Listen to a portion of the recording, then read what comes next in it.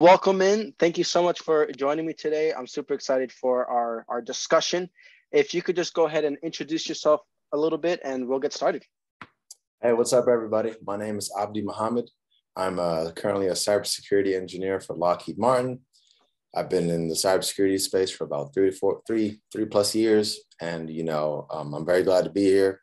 Originally from San Diego, California, went to San Diego State, tried to study economics, become an economist, but that didn't work out, pivoted to IT. And then, was told by my mentors, hey, you should look into cyber. And got my first cyber job fresh out of college and moved to Orlando from San Diego, moved to Georgia back in January. And here I am today. How cool. So you currently find you in Georgia right now? Yeah, in Georgia. Yeah, based in Georgia. How cool. So you slightly already mentioned there, what was your transition like into just getting started in the security sector or even in the technology industry as a whole? What were your obstacles that you faced? And on top of that, if you could share with us your obstacles, how would you recommend the Abdi of 18 years old get started in the technology field? That's a great question. That's a loaded question. That's a great question. So we'll break it apart. Let's just start with the first one then. So what was your experience like transitioning into security? That's a great question. So so fresh out of high school, I was a medical record specialist.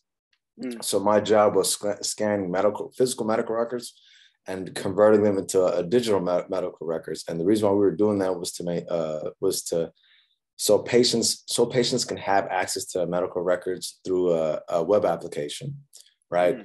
And another reason why we did that is because of to be compliant with HIPAA compliance. Yes. And HIPAA compliance is pretty big in the medical industry. So I did that for 4 years while I was an undergrad.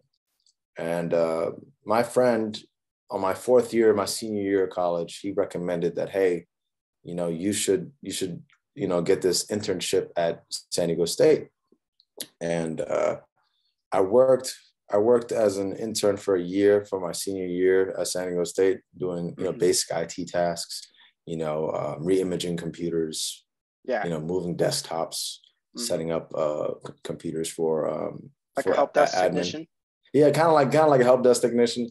Did a little bit of vulnerability scanning, and then it wasn't until one of my friends, he told me how much he was making in cyber. I was like, oh my God, I want to make that much money. So, and also after doing my own research as well, realizing that the cybersecurity industry is still growing at a significant rate. It's still pretty, in my opinion, relatively like new, relatively early. I mean, it's been around, but it's like there's so much room for growth in the cybersecurity industry. There's folks from all different disciplines, pivoting into this industry.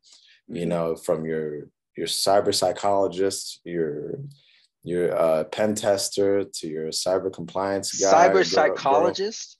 There are folks titled cyber psychologists who study how the psychology behind why hackers do what they do, why criminals behave the way cyber criminals behave the way that they behave. Interesting. Wow, how cool. Wow. Yeah, so the industry is pretty big, but for me, my biggest challenge getting into a cyberspace, I'd say, was just being, I guess, naive and ignorant. How so? I didn't realize how, because it took me from my senior year, like my fourth year, all of my fifth year as an undergrad, right? I graduated in 5 years. So my fifth year, it took 8 to 9 months of my fifth year. So it wasn't until spring semester where I was about to graduate where I landed a role. So I was applying from the summer from my fourth year to my fifth year, all the way to the end of my collegiate tenure.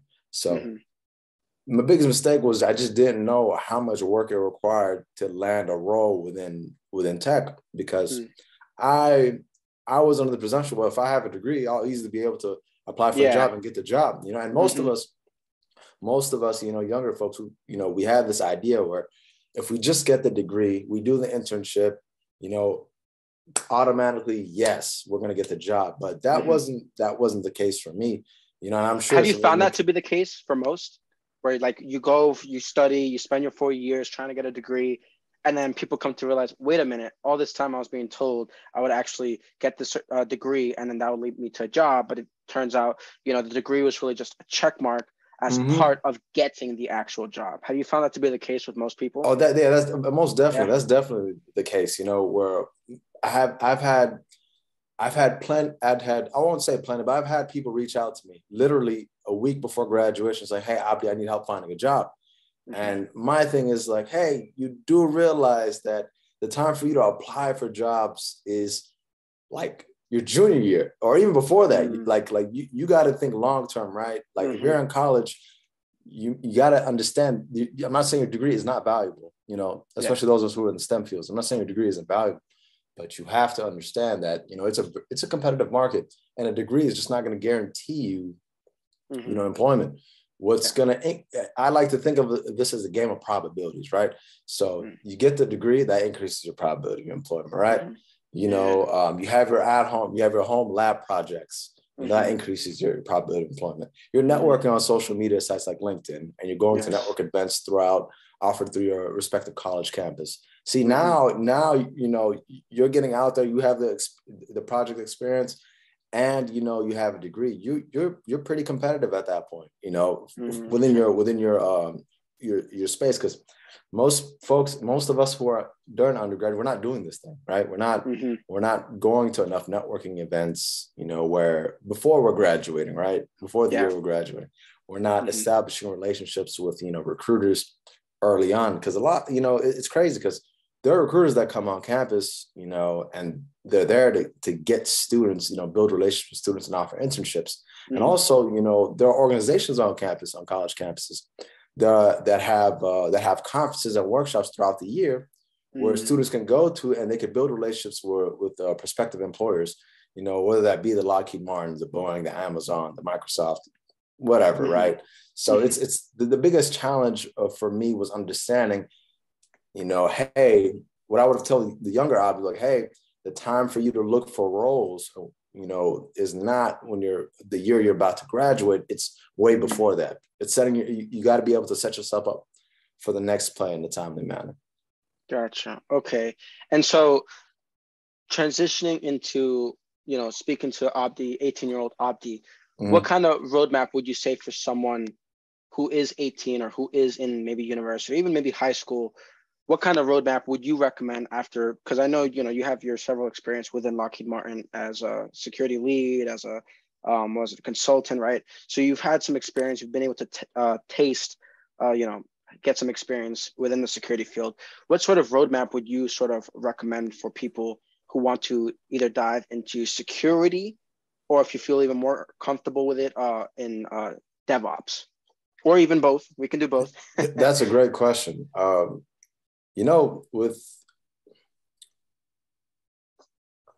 might get canceled for this, but a lot of entry level roles, a lot of entry level roles are OJT, on the job training. And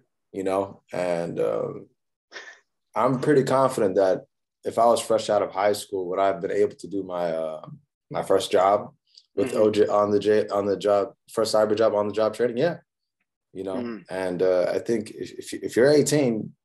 What I recommend is pretty much focus on your learn basic IT fundamentals, and so what would that look like? That could be, pursuing A+ certification, understanding what's a server, what's a network, what's a switch, what's a router. Okay. Difference between TCP, UDP, gotcha. What's an IP address. Just basic building blocks. What's a computer? What's a memory card? What's a disk drive? That sort of thing. So, get your fundamentals. I would say begin studying the fundamentals, and then obviously with your question, it also brings the question up of, okay, do I go to college or not? Right. So, college for me, the way I look at college is it's an economical decision. It's a financial decision. So what do I mean by that? It's a decision where you have to calculate the return on investment by pursuing it, right? And for some people at 18, I don't believe college is the answer for them. They'd probably be much better off, doing an apprenticeship you know, and working, learning under someone, and having the respective company that they eventually get employed under pay for their bachelor's degree, right? Degrees are not cheap. They're getting more expensive. Yes, it's getting worse. So. And I think it's going to keep getting worse until there's something done, right? Yeah. And I was fortunate. I didn't have student loans because I qualified for a significant amount of financial aid coming from a low-income family. Yeah. That's a privilege, right? To not pay much for college, right? I most of it was covered, right? But there are folks, you know, middle-income families who are paying for college, who are folks who are taking loans out. And, you know, I believe at age 18, you know, you can get as much advice as you can, but ultimately it has to be up to you and you have to be able to own that decision. So, you know, do I recommend going to college? Well, it depends. Do you have the financial means, the appropriate means of going to college? Or do you have a threshold of how much loans are you going to take? You know, instead of going straight to university, you might want to go to community college, because I think in states like California, you know, community college is free, you know, and it's much cheaper than going to straight to university. I think a lot of young folks are sold this idea of the collegiate college experience. Yes. But, you know, you have to understand college is a great time. It's a fun time. But more importantly, you cannot lose focus on why are you there in the first place?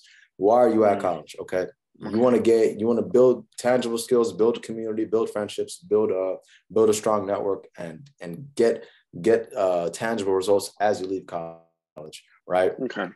Get a job, or, you know, be able to start your own business with the folks you met at college, something along those lines. I haven't started a business yet, so I don't know. But as someone who's thinking about going to college, you have to do the math on it. You know, if someone who really wants to go to college, I recommend go to a community college first. The professors are just as good, if not better, than the ones at the university, right? And if you don't want to go to college route, see if you could find apprenticeships within your community, within your city, you know, or even online, right? Even online, right? Like or LinkedIn, even online. You know, reach out to people on LinkedIn and see, like, hey, are you holding any meetings that I could join virtually or whatever? Or, you know, even if it's like, I mean, granted, I'm gonna put a little asterisk, even if it's searching for a mentor asterisk, because I think a lot of people get confused with, at least with mentorship. It's like, hey, I'm gonna reach out to you, Abdi, would you be my mentor? And then it's like, great, so you're gonna do all the work for me. It's like a mentor is not really there to do all the work, right? A mentor is really there to go ahead and help you sort of set up maybe a roadmap, or maybe a big picture idea of what you need to do, what you need to really get done in order to be successful in your industry. But then you got to go ahead and actually put in the work, put in the time, consistent time every day, the discipline to actually develop those skills, right? But that is something, that is an option now that one can do digitally, right? So so then what I'm pretty much hearing with a roadmap for just 18-year-old Abdi, or anyone really looking to just start within IT, is really, first off, decide whether or not it's in your means to go to college or not, right?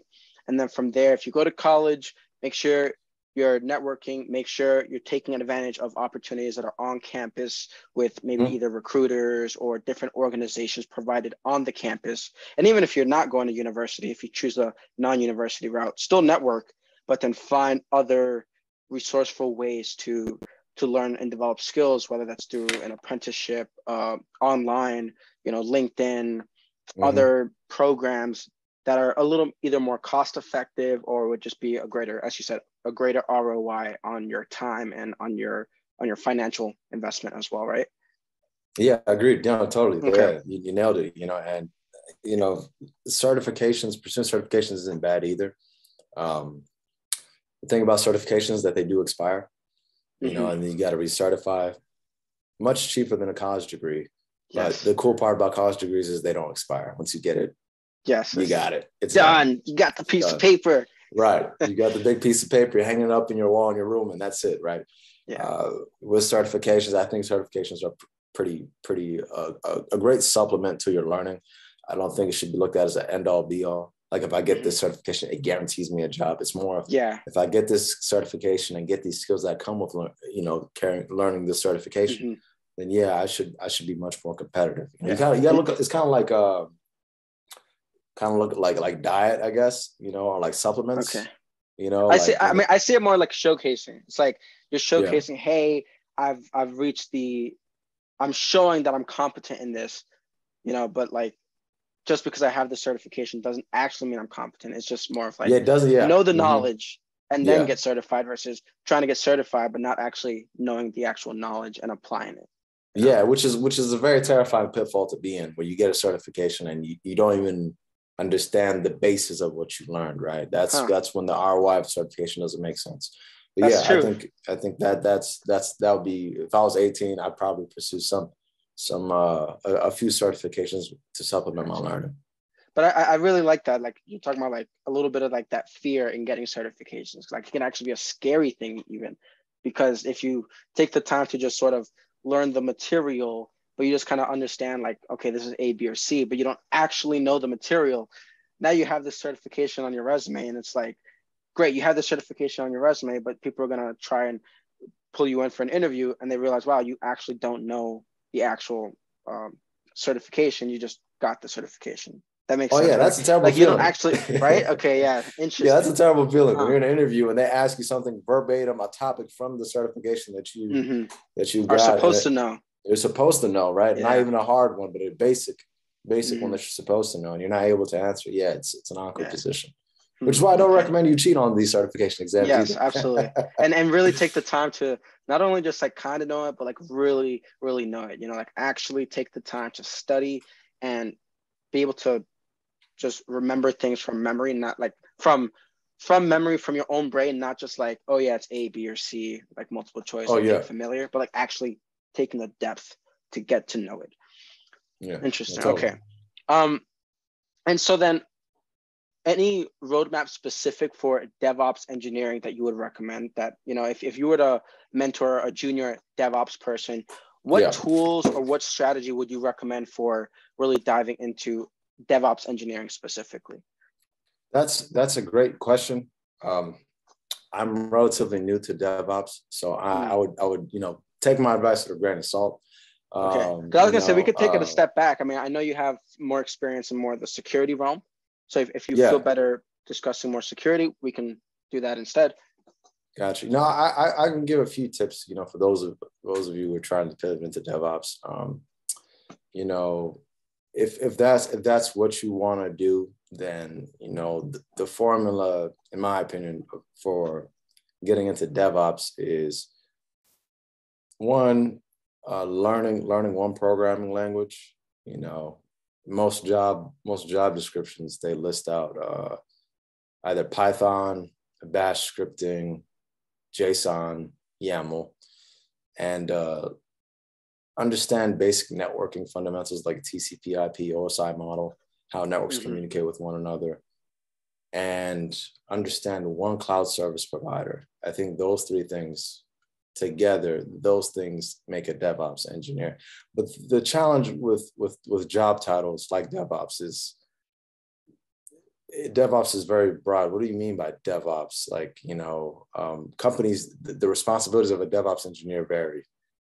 Someone can have a DevOps engineer title, but all they can do is the ops side of things. But they're titled DevOps engineer, right? Some folks are DevOps engineers, but they're doing everything listed in the job description, but they're doing more. They're doing security work, the DevSecOps side of things. They're doing development, the security, and the operations, but their title is DevOps engineer. So, interesting.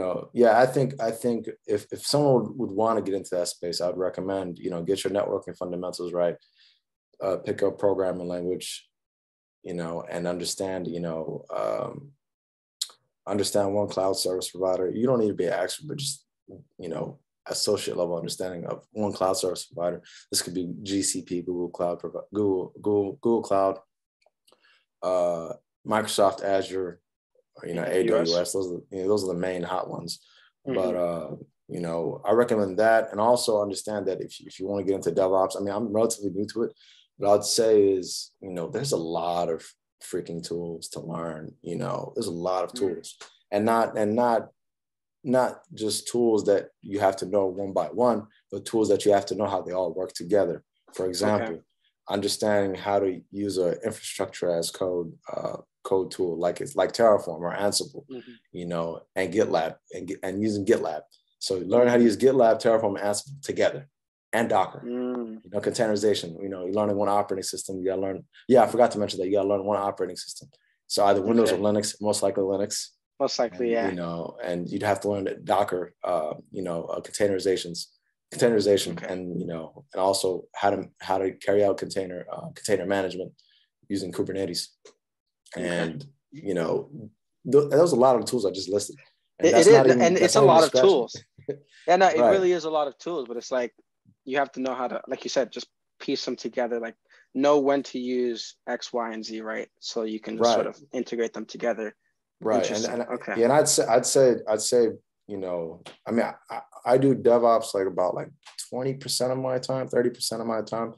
But I'd say that it's as a full, if I were to do a full time, I'd be under a lot more pressure because of how much the learning that comes with that field. And I give my hat off to those of you who are full-time DevOps engineers, you know, because that's a lot of learning, a lot of tools, and with tech evolving at a rapid pace, you know, it's a lot to learn. Because if you look at some of these job descriptions, obviously you don't need to have all the skills, but some of these job descriptions are like a laundry list. I'm like, wow, there's a lot of tools. Absolutely, yes. And so what would you say you mostly focus in on at Lockheed Martin? My main focus. So most of my time, I do cybersecurity work, working on embedded weapon systems, and it could range from carrying out, you know, security audits for STIG compliance. So STIG compliance is a security technical implementation guides. And one more time. Security technical implementation guide. Okay, STIG. Okay. Yeah, STIG, and it's pretty much it's by DISA, the Department of Information Security. I forgot what the A stands for. All these acronyms, right? Yeah, it's by DISA. So these audits, we use a software called Nessus, and we carried out our security audits based off of the STIGs, and the STIGs are based off of NIST requirements. You know, NIST 800-53. Yes. And pretty much these requirements, you know, these basic security baseline requirements are going to be what standard that are going to need to be met for your products that we're giving to our customer or giving to others. They have to meet a baseline set of requirements, security requirements. Okay. So I carry out these security audits, you know, get the results and see, you know, what level of vulnerability, what level of issues. Is it a level 3 where it's like it's not that big of a deal, like category 3, it's not that big of a deal. You know, we can send this out to our customer, we can deliver this server or product to our customer. Or is it a level 1, like, hey, no, this is actually a problem. This asset can't leave production. We can't send this out. This people can get fired if we send it out as bad of a quality as this, right? Okay. You know, so I do a little bit of that, and I'm working with a bunch of other, you know, really smart folks working on building some cybersecurity procedures and policies for a new program that I will not speak much about. Yes. Okay. Understood. Got it. Was this your first exposure with embedded systems? Yes. This year was. So how was that learning curve for you? Just learning embedded systems, and it's huge. What language? I'm assuming what x86 is what you use for your embedded systems, or? I mean, for me, probably can't confirm or deny that, but I don't know. Okay. For me, for the embedded system, for me, it was more of carrying out, you know, the security audits for the software of that embedded system, if that makes sense. You know, that's where we work with software and systems engineers. And for me, most of my role was looking at NIST requirements and building out the appropriate security policies and procedures. For example, like we would have a software assurance, software security plan. Like what tools will we have to make sure that our software works as it is intended and has minimal vulnerabilities? So that means, you know, using a GitLab for SAST and DAST scanning, right? Using a bunch of other tools. I forget their names. Oh my God. But yeah, and also like a cyber verification plan. So working with system engineers that have a bunch of requirements that they need to meet as systems engineers. So, and the tests that they need to carry out to meet those requirements, to fulfill those requirements. So there's a security version of that policy called a cyber verification plan. So all all the security tests that need to be carried out to be in compliance with NIST. Okay, got it. And fulfill the system engineering requirements as well. Okay, so then, I'll come back to me. Here we go. Okay, so where would you recommend then someone gets started if they're looking to dive further into more security auditing? Security auditing? Ooh, that's a great question. Whether it's websites, whether it's books, whether it's people, even, you know. Yeah, so the security auditing is more under the GRC realm, governance, risk, and compliance. And, you know, I don't have this cert in particular, but, you know, I've heard good stories about this one. There's the ISACA certified security auditor. Okay. There's the auditor, entry-level auditor certification. And most folks who do consulting for like Big Four, you know, Deloitte, not Accenture, but Deloitte, EY, KPMG, you know, I've had some friends there, and they pursued that auditing cert, and they got to understand the fundamentals of a security audit. And I would say if you want to get into security auditing, you probably, you know, have a basic understanding of IT systems, but also understand that, you know, your job as an IT auditor, your job is not to cause a fire. Your job is to assess, you know, where exactly, you know, how compliant the system is, right? And also as an auditor, you don't want to be the person that just points to the problem and says, hey, you guys are non-compliant, go fix it. You want to lean towards, hey, there's an issue and here's what we recommend on fixing it. So adding more value beyond the audit, which is why for me, I was going to ask, so it's not even finding the issue, it's giving a recommendation on how to. That's the most of the time when it comes to auditing is just finding a problem and then pointing the finger and saying, go fix it, right? But I think, in my opinion, and my mentors, you know, they've also shared this opinion, is like, hey, if you're going to be auditing a system, you know, give good feedback and give actionable advice, you know, that way you're adding value beyond just pointing out the problem, right? Absolutely. You say, hey, no, this is on fire, go fix it. It's like, no, hey, this is on fire. Here's a water bucket with water in it. Let's go help and fix this problem together. So you're adding value beyond that point, you know, in comparison to the traditional way of looking at auditing. I think security audits, the more understanding you have of the system, the better you are as an auditor, and the more tangible consulting advice that you can give. Which is why, for me, I'm putting time in to learn more cloud infrastructure, learn more DevOps, because for me, as someone who wants to be in the GRC space long term, you know, I want to be able to give actionable advice on how engineers and the products that we build could be in compliance with requirements specified from whatever framework, whatever legal or law that's going on, but in an effective manner, instead of just pointing out the problem. Brilliant. Okay. And what's your favorite thing about governance, risk, and compliance? My favorite thing, that's a great question. And if you need some time to think about it, you know. Yeah, I need a minute. Let me drink my water. Yeah, go for it. Absolutely. I also wanted to ask, do you have maybe 3 to 5 or even just one specific resource that you would recommend to someone who wants to get into auditing? Hey, this website, this person, or this book even? That's a great question. So my favorite, I guess for me, my favorite part is because as someone in GRC, I get to interface with different engineers from different disciplines. So system engineers, software engineers, safety engineers, electrical engineers, you know, mechanical engineers. You get to the cool. The GRC doesn't look the same everywhere you go, but you know, you get to be integrated with a lot of different teams and help them with their issues. I guess that's my favorite part. I like people. I like talking. You know, as you can tell, I love talking. Yes, absolutely. I love connecting with others. So when I get to work with, meet new faces, meet new teams, and figure out what the team, what they're working on, you know, what issues they're trying to solve, that makes my job easy. That makes my job easier. I ask myself, how can I make their job easier instead of just bringing the problem? So my favorite part is meeting new people and working with different engineers from different disciplines. And then as a resource, you know, for someone who's trying to get into GRC, I recommend, you know, on LinkedIn, you definitely need to follow AJ Yan. He's a big causing disruption in the compliance realm. I'm not sure if you follow How would him. you spell that? It's just straight up AJ. Yeah, AJ, first name, and then last name Yan, YAWN. Okay. Yeah, he's pretty big. He's pretty big on compliance, but he's very technically sound. He's a CEO of this company called BuyCheck, and they're a compliance company that help different businesses with their SOC 2 compliance. And I would say he's a great person to follow on LinkedIn. I'd also follow Gerald Oger. He goes by Jerry.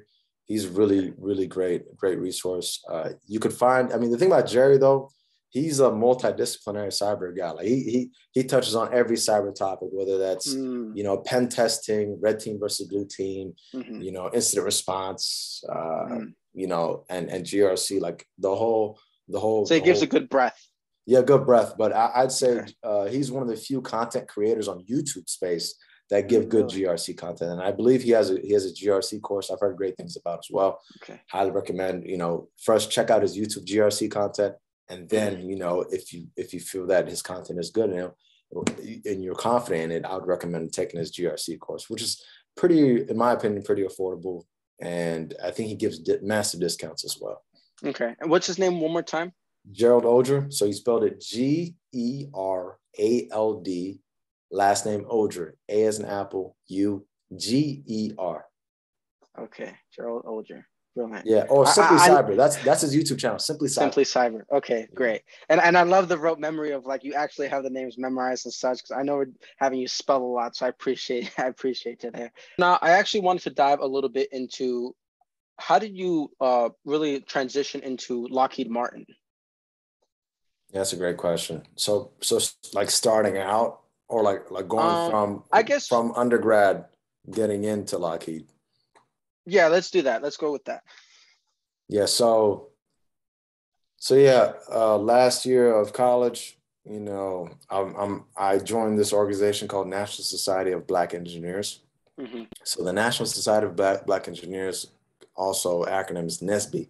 So they're an organization that was founded, way back in the 70s by young Black STEM majors, engineers, who wanted to create and cultivate and nurture Black talent, individuals who are African American or /Black, who wanted to get into engineering spaces and create more engineers that come from the Black community.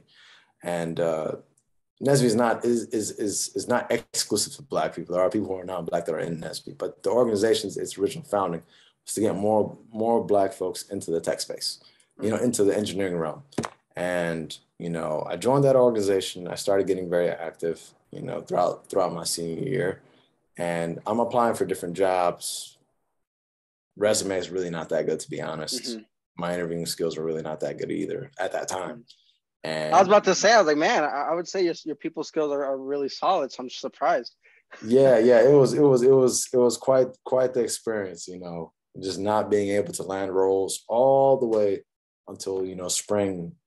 And the reason why I say it till spring, because it was in spring of March where NSBE, the National Society of Black Engineers, they had a national convention. So at their national convention, a bunch of companies come.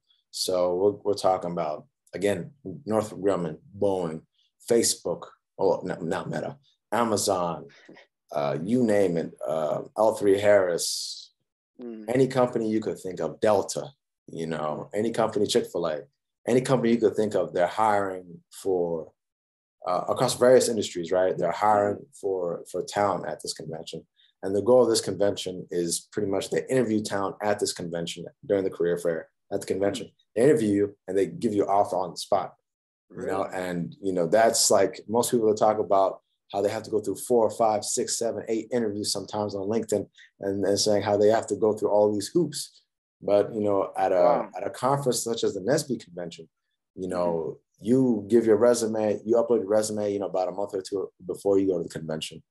And, they say, hey, we want to interview you. You interview them, at the convention. They interview you at the convention. You go through 1 or 2 rounds. Sometimes, depends on, the company. But my interviews were all one or 2 rounds. And boom, it's done. You know, the And it deal was was done. right. Was it the same day? Same day, yeah. They're, hey, like, you know, well, you'll get a verbal offer. But as far as like the offer letter, that might take a little bit more Yeah. time. But you But get a like the verbal offer. rounds, like the 2 rounds were both in that same day? In that same day, yeah. In that same day. Wow. And, you know, I interviewed with Google, Accenture, Lockheed Martin, and Boeing. Those were the 4 companies I interviewed with. Google interview, I didn't do too well. Google, they do a lot of digging. They keep digging and digging, but you know, I just wasn't at the level that they needed me to be depth. to work at Google. Yeah, the depth that Okay. they needed, which is fine, you know. But I got job offers from the other companies I just mentioned, and you know, Lockheed Martin for me made the most sense. I say, hey, I want to work in the cybersecurity space.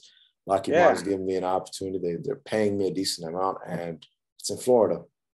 And I moved from California to Florida.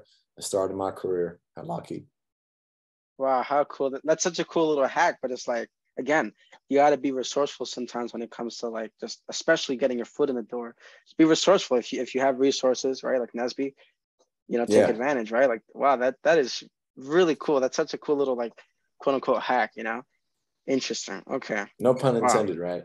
Well, yeah, no pun intended, but it's No like, pun wow, intended. like, because you're right, because with a lot of roles, you have to do 3, 4, 5, 6. I've heard the craziest I've heard is like 7 rounds. And it's not even executive level positions. It's like It's regular like, positions. it's so many different hurdles just for like one role. It's like, and that's like a more common thing nowadays, where it's like, you know, it can be like you said, a more associate level role. It's still 7 hoops you got to jump through just to land that role, you know. Yeah, And it's then not. I don't think it's effective. and honestly, it's like, I don't even personally, I don't mind the 7 hoops, but then it's like, but it takes so much time for people, you know, because some people, you know, are trying to work as early as possible, as soon as possible, you know, right? Especially right now, there's so much fluidity in job roles and in the job market, you know, both for employees and employers. Why not make it better for everybody? You got to have 7 hoops. Just make it all on the same day, right? Like, or like you said, you have 2 hoops all in one day, and they offer you a verbal yes. I think that's really cool. You know, I think that could be I think that's a lot more beneficial for people, anyways. Yeah, how interesting.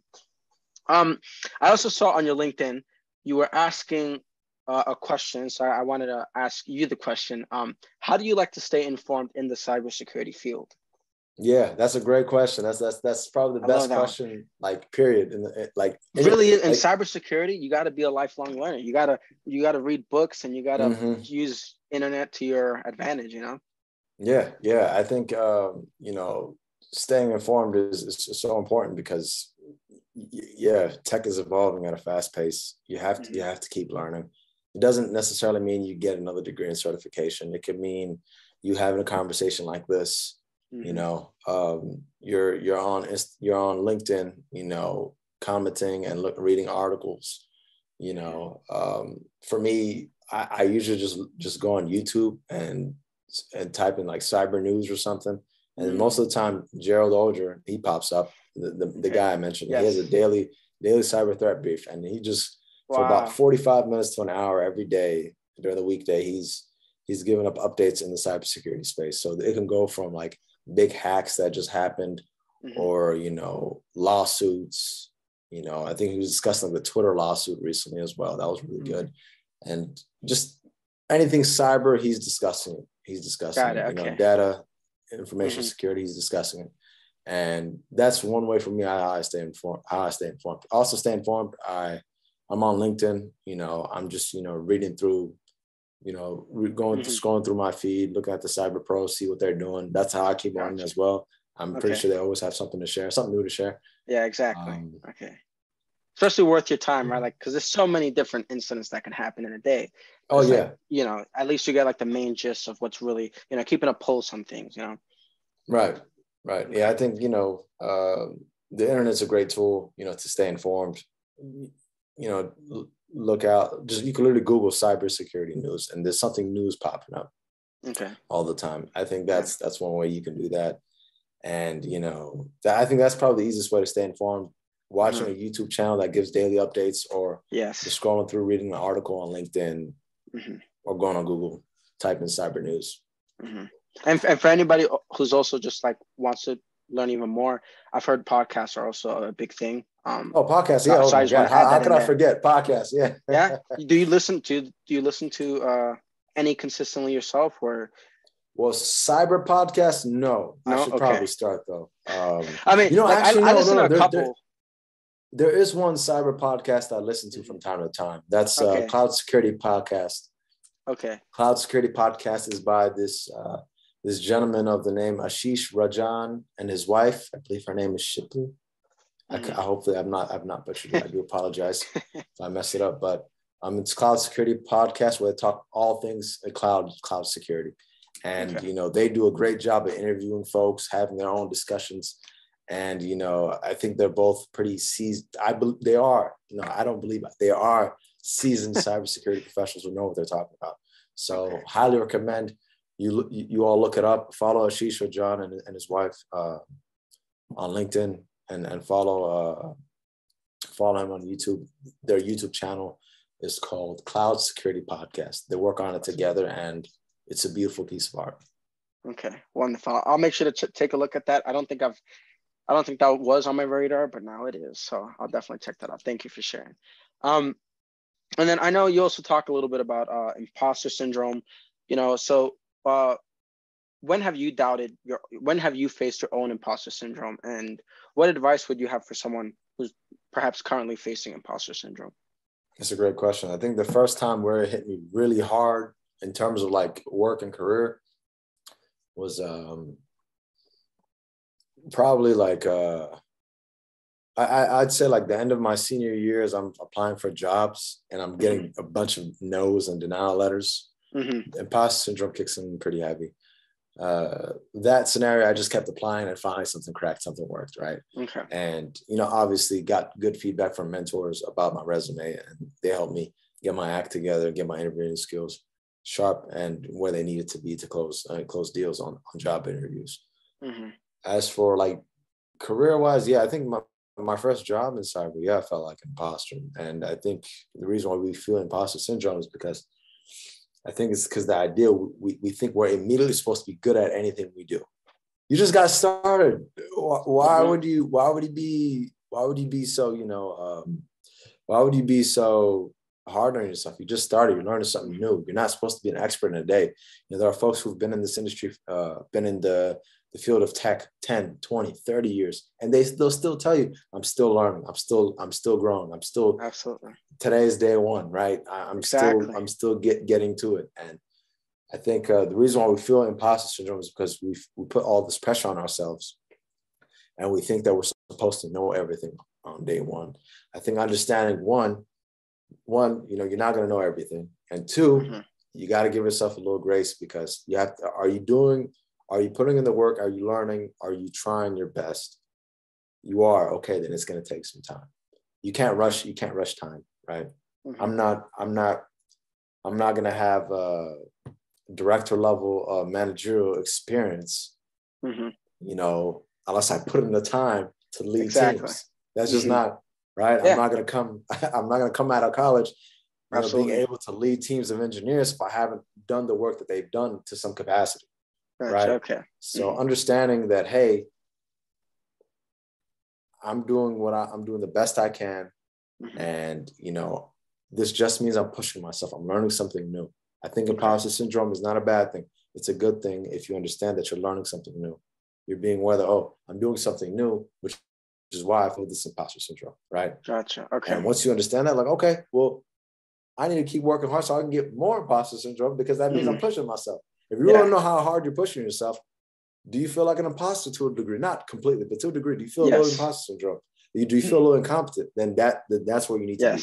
Right? Yeah, absolutely. I definitely think there's always this, I've read by a couple of different psychologists, there's like this utility of the fool where, it's sort of important to actually be a fool to some degree, having the self-awareness, obviously, to be like, no, I'm competent in some things, but also having the humility to say, no, I'm a fool in certain things, because that allows you to sort of learn a little more, to play with ideas and such. So I definitely think utility in the fool is a little important, and absolutely. And then also, because you spoke about how a few years ago, you didn't really even have the soft skills to communicate, even though right now I feel like we're having a great, wonderful conversation. What would you say are some tidbits for, especially for people, within IT? I think there's that mindset of like people who are in tech are just like these geeky nerds who are just always on a computer and such. What advice would you share for someone who wants to just further develop their soft skills mainly in communication, whether or not they want to be a manager, but just being a more effective communicator? That's a great question. I think, I believe, in my opinion, I think, there are some of us, some of us, it's easier for us to be extroverted than introvert. Some of us are more introverted. I would never say an introvert needs to become an extrovert. It's more of, hey, you're like, how can you work on your weaknesses where you can get them high enough level where you could do better work, right? You could do better, you can get better outcomes. And I think if you want to work on your communication skills, you got to be very comfortable meeting new people and talking to new people. You got to be, you just got to keep doing it. And for me, that's how it came. Like, you have to meet people. You have to have conversations. You have to, me and you, we've never had a long conversation before. This is our first long conversation, right? Absolutely, yeah. You have to be comfortable with having long conversations with people you've never met, getting to know people, asking deeper questions. I think to sharpen your communication skills, you have to meet new people. You have to practice, right? You have to practice your communication skills by talking and meeting new people. And number two, you have to read, right? Reading is fundamental. You have to read. And number three, it's part of number two, but study great communicators. Study great communicators. Who are the most dangerous and most competent communicators that you know of, right? Look it up. There are people who are world-class communicators. If it's hard to find any executive who's not working on their communication skills all the time. Absolutely. Yeah. It's hard to find any sales professional who's not working on a competent sales professional, work on their communication skills. So if you really want to improve your communication skills, it's something you have to practice. And the way you practice that is by reading, meeting new people all the time, and studying great communicators, in my opinion. Okay, absolutely. And I want to make sure, can we go a little over? Is that okay? Or yeah, that's fine. We're good on time? We're good on time? Yeah. Okay, great.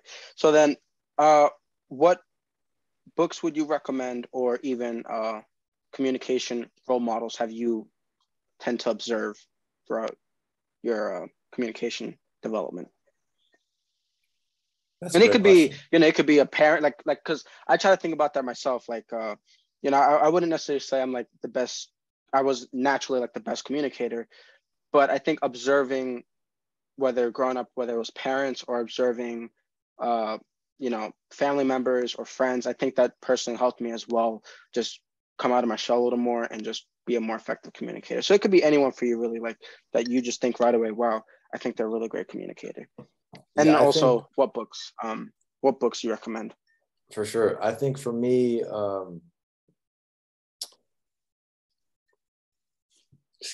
I'd say my dad's a great communicator. My dad's communication skills are razor sharp. He knows how to read the room, and he knows exactly what to say at the appropriate time. My dad, love my dad. Yeah, he's a great communicator. And I would add people that I watch who are excellent communicators. Joe Rogan. I think Joe Rogan's one of the best communicators out there. He knows how to communicate. He knows how to be quiet, interview people, and listen. He just knows how to talk to people very well. I'd say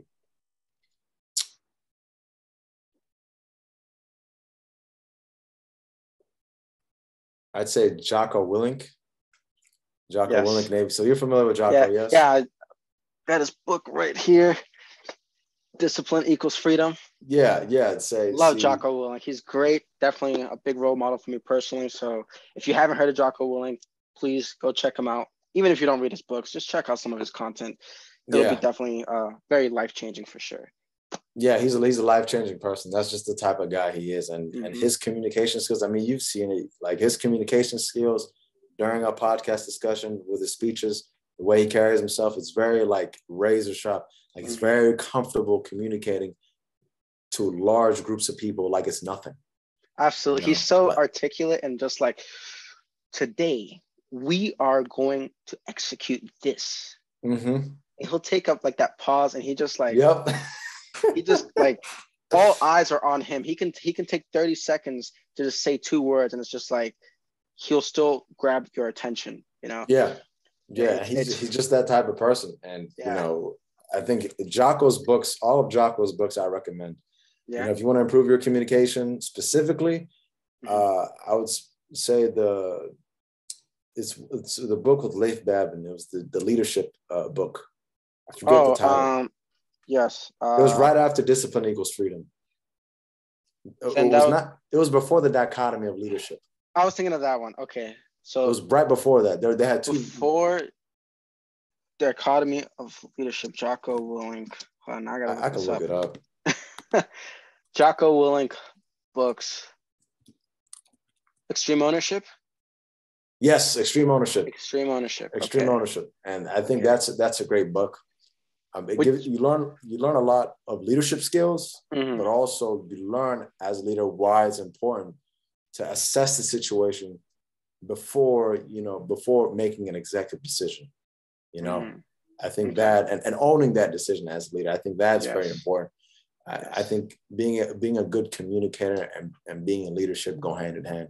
You can't be a great leader or competent leader if you can't communicate well. So I would recommend Extreme Ownership by Jocko Willink. And even if you're not interested in reading, you know, just check out some of Jocko Willink's TED Talks. I know that there's a TED Talk he talks about extreme accountability, as he says, extreme ownership. So even if you know you don't want to put in a couple hours for reading, check it out. It's like a 20-minute video, you know, and definitely a lot of lessons in that video. So I second that as well. So I actually didn't know you read and you're into books as well. What would you say, either a handful of books that you personally just always geek out about, that you could always consistently talk about and absolutely love? I would say I just finished a really good one by Dr. Mansour Hassib. It was called Cybersecurity Leadership.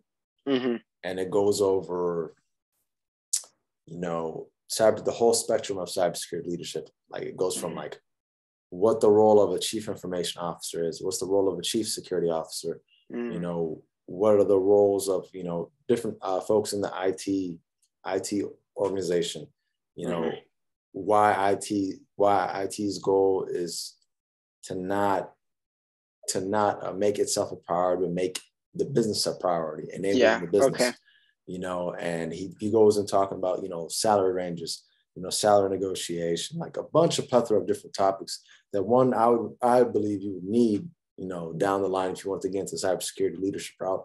I believe his book is pretty great book. I would say, and they don't have to be cybersecurity, by the way. I just want to make sure you know, like, any books that you personally, because as a human too, I think there's also an important aspect of like just learning those soft skills of being an individual as well, I think are also important. So just any books in general that you personally are just like, wow. Oh man, the book for me that was really great for me was The Way of the Superior Man by David Dita. That book talks about, you know, it talks about a plethora of different, you know, human male-female dynamics, but more importantly, how to transition from boy to man and what does that entail. And that book was really great on, you know, just manhood, you know, what it means to be a man and a virtuous superior man. So the concept of being a superior man is being virtuous, respectful, you know, being honest, being competent, and also, you know, being responsible. That book for me, you know, really changed the trajectory of my life. I would say Jordan Peterson's book, 12 Rules for Life, is also really good. I think that book, it's a self-development. I'm going into the self-development space now. Oh yeah, no, absolutely. I mean, I got a couple copies of his book somewhere in the bookshelf. Yeah, absolutely. Yeah, I think the Jordan Peterson's book, 12 Rules for Life, it's a really good book for anyone, male or female, man or woman who wants to read a book and who wants to get a framework for their life. I think that book is pretty good. Jordan Peterson's 12 Rules for Life. He goes into each rule. He dives deep into those topics. He draws upon his own experiences, He draws upon historic experiences. He draws upon his not his, but like he draws upon biblical experiences his interpretations and his interpretations of said things, and he uses that as evidence for why this rule is a valuable rule. And I think that that makes it a great book. Yeah, those I think those three come to mind. Absolutely. Okay. I agree with you on that. Or I not agree, and this, but more of a I second that as well of Dr. Jordan Peterson's 12 Rules for Life. I read both and absolutely really enjoy his work. And you read Beyond Order? Yeah, I read Beyond Order. I need to read that book. It's great. I love it. Like some people say, I don't know. Like I sometimes go back and forth of like sometimes I like the second one more, sometimes I like the first one more. Yeah. But just overall, I think they're just both really great books. Again, it's still the same style, just different rules, you know. Right. But yeah, I would definitely, if you love the first one, yeah, check out the second one. You know, put that on your priority list of books to read, because yeah, I mean it's Dr. Jordan Peterson, right? If you already love his first work, his second work, I'm sure will be great too. Yeah. Get that book. Yeah, absolutely. I really appreciate your time today, Abdi. Really great, insightful conversation on so many different areas. So I really appreciate and thank you for your time today. Yeah, likewise. I appreciate having this conversation with you. Looking forward to getting to know you better and watching more of your content. I hope to see more interviews with other tech professionals as well. And you know, absolutely. Where can we find you? Where can we find you? Well, I was going to ask, where can we find you? Yeah, I'm on LinkedIn. That's my main social media handle. It's my first name, last name. So Abdul Rahman, first name, last name Mohamed, Mohamed. And I'll make sure to put links too. Yeah, for sure. Yeah, feel free to connect with me if you have any questions on breaking into cybersecurity. You know, I'm no expert, but I think I can give you. I can hopefully give you some tangible advice. Absolutely. Thank you so much, Abdi.